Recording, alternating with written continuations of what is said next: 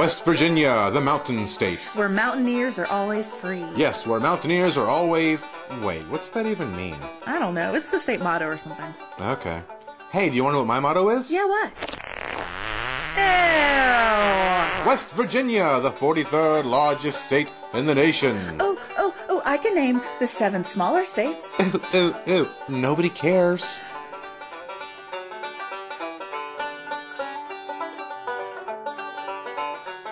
We're in Huntington, West Virginia to visit Camden Park, which is the largest amusement park in the state.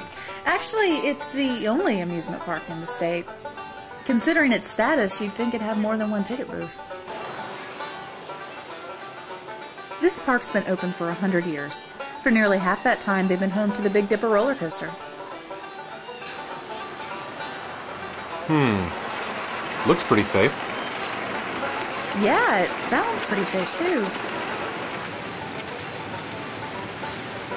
You know, for a 50-year-old roller coaster in a small park in the corner of West Virginia, the Big Dipper's not that bad. It's got a few rough spots on it, but there's nothing unusual there. Now, if the Big Dipper is too much for you, you can always try the other coaster in the park, the Little Dipper. Yeah, that's a kiddie coaster. It's for babies. And credit horse. Okay, here's my problem if I ride a kiddie coaster.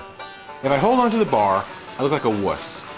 If I put my hands up, I look like an idiot. So I end up doing something that's kind of like this. You still look like an idiot. Yeah, I know. Moving on. Camden Park has an octopus ride. You know, I've always wanted to ride one of these, but they're kind of uncommon. Really? I didn't think they were all that rare. Well, I've hardly ever seen one, so I got my ride on.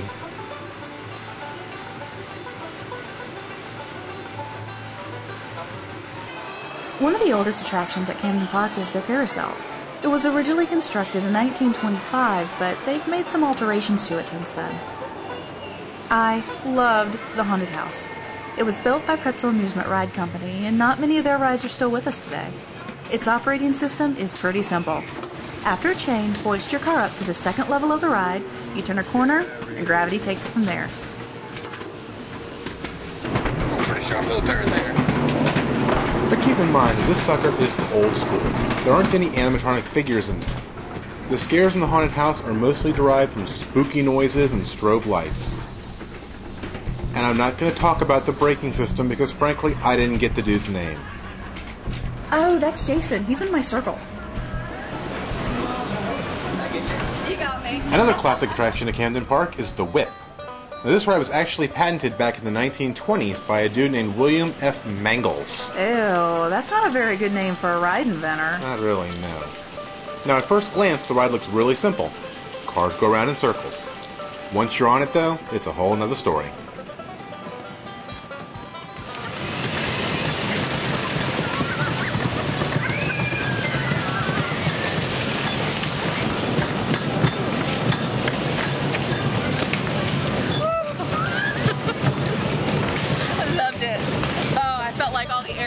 Out of my body. It was fantastic. The park also has a few water attractions. In addition to the swan boats, they have a cute little flume set up.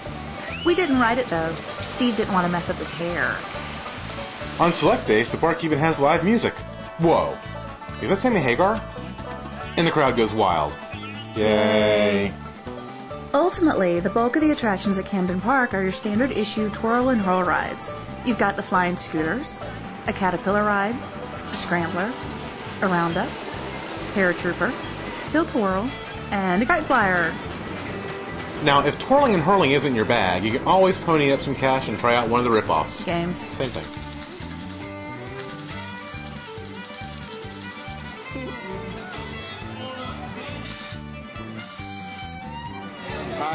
Wow, you kicked the shit out of my suck. Yes, I did. I'm counting individual holes, Lee. Now, Karen was especially fond of the Crazy Fruit game.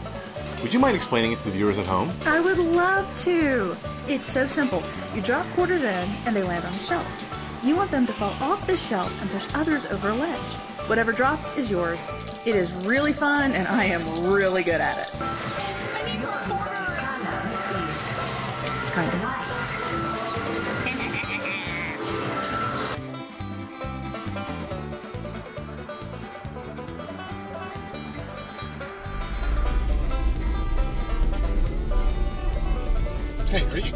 hungry? I could eat. Have anything in mind? Alright, look. We're on an adventure here. Part of being on an adventure is, well, being adventurous. Part of being adventurous is stepping outside of your comfort zone. Sure, there's plenty of chain restaurants out there. They serve the same homogenized food in the same homogenous atmosphere. But hey, we're looking for something different. So we're pulling off right, here.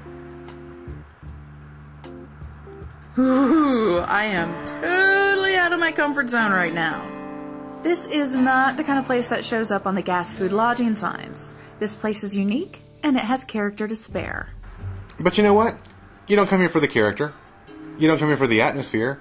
You certainly don't come here for the plush dining arrangements. Yes, that is a school bus. Yes, that is a window unit. You come here for one reason, and one reason alone. The weenies.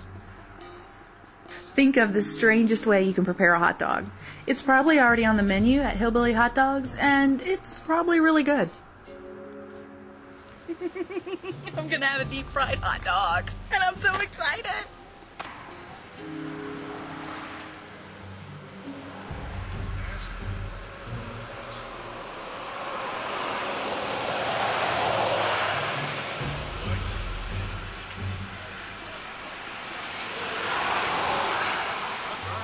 Oh my god, this is so delicious. This is so good. Yeah, this place has like 15 to 20,000 times more character than any place you just pulled off the interstate from. Find the good stuff.